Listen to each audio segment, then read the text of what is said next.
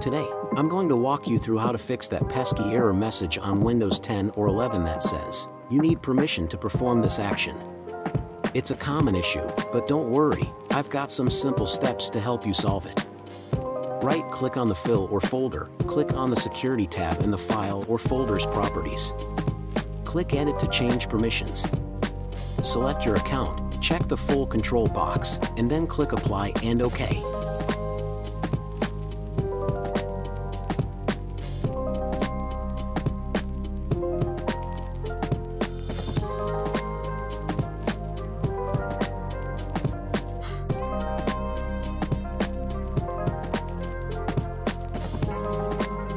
Right-click on the file or folder you're having trouble with. Select Properties, and then go to the Security tab. Click on Advanced and then find the Owners section at the top. Click Change, type your administrator account name, and press Check Names.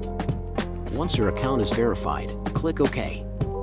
Check the box that says Replace Owner on subcontainers and objects if you're dealing with a folder. Apply the changes and close the windows. Right-click the file, select Properties, and go to the General tab. Click on Advanced and make sure Encrypt Contents to secure data is unchecked. Also, ensure no other software is locking the file, like an antivirus.